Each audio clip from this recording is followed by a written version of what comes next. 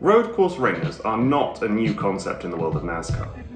If you turn back the pages of NASCAR history a few decades, you'll likely find the story of the legendary Dan Gurney, who famously won 4 straight races at Riverside, lapping the entire field in 1964, while maintaining the peak of their Formula One career simultaneously. But right now, road course ringers pose a big thorn in NASCAR's side, and it's not because they can come in, look fast immediately, win a race, and embarrass the likes of Chase Elliott and co before sailing off into a glorious sunset, but because they can't. We've all heard about Shane Van Gisbergen and their famous win in Chicago, but it's unlikely that we'll see a new winner every week NASCAR goes somewhere with the right turns. And that's a problem, because road course ringers are a huge part of NASCAR's attempts to grow the fan base beyond the oval aficionados. In the last year alone, we've seen Kimi Räikkönen, Jenson Button, Jordan Taylor, Mike Rockenfeller, Kamui Kobayashi, Brody Kostecki, and of course SVG take to the track in the Cup Series. This has resulted in huge spikes in NASCAR viewership, outside of the usual broadcast demographics. But at Indianapolis Road Course 2 weeks ago, despite the wealth of global talent on show, it was a struggle for almost all of the names I just mentioned. This is obviously not what NASCAR wants. When SVG won in Chicago, it was both a stunning upset and a fulfillment of what we all had been hoping for, given that we know all too well now how talented the chaps from the world of F1 and V8 supercars can be behind the wheel. But on track, they failed to make a long-term lasting impression. The only time you saw Kobayashi or Button on the Indy broadcast was when they were getting into a grudge match with Ricky Stenhouse Jr. at the back. For somebody watching NASCAR for the first time because of these global drivers, it won't leave a good taste in the mouth. So how do we fix this issue? It's not a simple problem, and it won't have a simple one-size-fits-all solution. What we need is a way to help these global motorsport stars get the best out of their appearances, in the hopes that they perform well, and then we encourage them to run full-time in the future like SVG is considering, or to send them back to their own formulas with grins on their faces to drum up far more publicity in the future. These ideas are all well and good, but how do we make this a reality instead of a half-baked marketing pitch? First and foremost, we need to get them more time behind the wheel. At Indianapolis, it wasn't any driver's first time behind the wheel of a Cup car, but especially for Kobayashi and Kostecki, it was their first time sharing the track with other NASCAR drivers.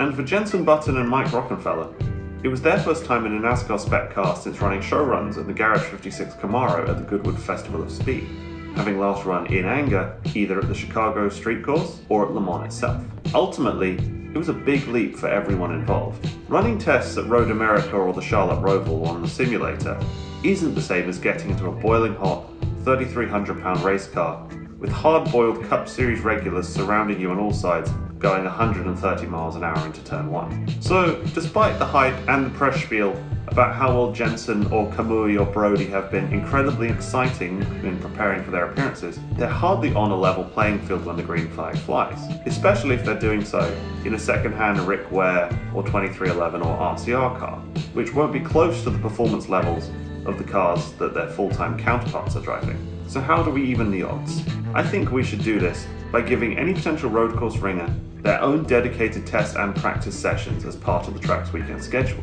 Similar to Formula One's Friday practice format, where junior drivers are given a chance in top-level cars, this would help rubber in new blood, and would also remove the need for them to run the trucks or Xfinity races preparation, freeing up spaces in those formulas for full-time younger talent, while saving smaller outfits crucial budgets should the likes of Sam Mayer decide they don't feel like racing too cleanly on that particular day.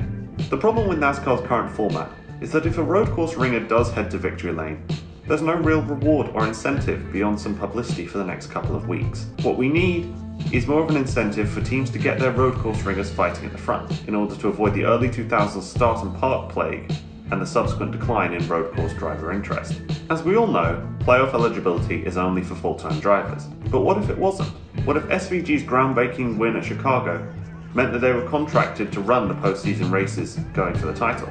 It would give a more accurate sense of the wildcard edition than a random Aric Almirola appearance ever could. NASCAR has never had a non-American champion, and only 6 foreign drivers have ever won a race. But should they choose to run a full non-oval program, with maybe a minimum of 5 races participated, if they pick up a win, I'd say they've more than earned a spot in the playoffs, and this would absolutely rake in the international viewers NASCAR craves. And with more road courses in the Cup Series this year than ever before, I think NASCAR should see fit to offer that extra bit of risk versus reward to the ringers who choose to run the full program.